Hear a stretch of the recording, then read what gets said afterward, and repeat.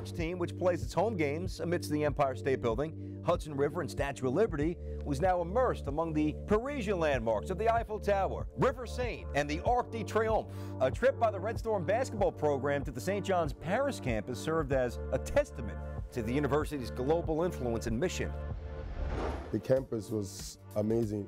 It's very interesting to find out that you can travel like thousands of miles away, go to Paris, and know that there's a St. John's campus over there. It made me feel good. I had to take pictures. Wow, I'm in Paris. So it was really fun.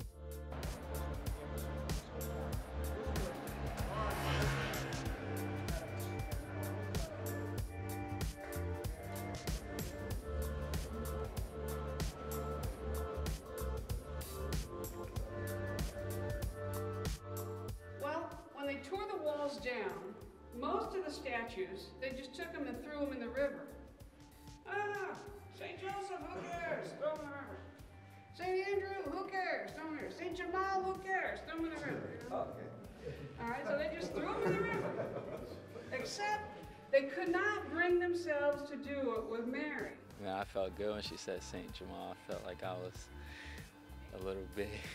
Not many people has opportunities like this. And just to be here, man, it's a great experience, and I'm very blessed to be here. Something that St. Vincent, St. Louis, and St. Catherine did was they used their own personal life and their way of doing things to influence people and to change the way things were done. And I'm going to challenge you. You're on the basketball team, people look up to you. And not just because you're St. Jamal, okay? not because you're taller than Father Pat. Okay? People look up to you because you are something special.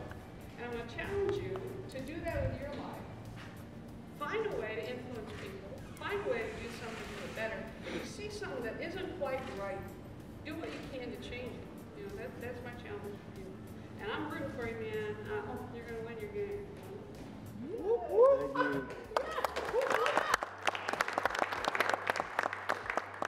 That was a great story. All the stories she brought up, they were really inspiring, and just talking about St. Vincent, what a great guy he was, and she actually called me St. Jamal, which gave me a good feeling, and I was just honored and ready to go out there and ball. In the team's first game of the trip against local club team Rouen Basket, the total team effort guided the Red Storm to an 83-78 victory. Jamal Branch lit up the city of lights with a 10 out of 17 shooting performance for 22 points, while D'Angelo Harrison, he poured in 17 in his return action for St. John's. Oh man, it was amazing to me. I had a bald head, so a fresh start. So it was it was amazing just to have how the guys acted with me coming back. Coaching staff, thank everybody for letting them come back and stuff. So I was going crazy. Warm-ups, I think probably dunked more times in my life in the warm-up than I have probably in my whole life. So I was kind of hyped to play. It definitely wasn't a normal game because we was in Europe and we was we was just so amped up. We were so excited. I think that first half we were probably all over the place, with the ball, turnovers and stuff, because we were just so amped and so excited to be, over there. I had a great time because it was my first time ever playing overseas. So we had new balls, new arenas. It was a good place to be. Marco had all his friends and family there, so we had a nice little crowd. Most of my cousin and uncles and everybody, they were excited to come see me play and just see our team play.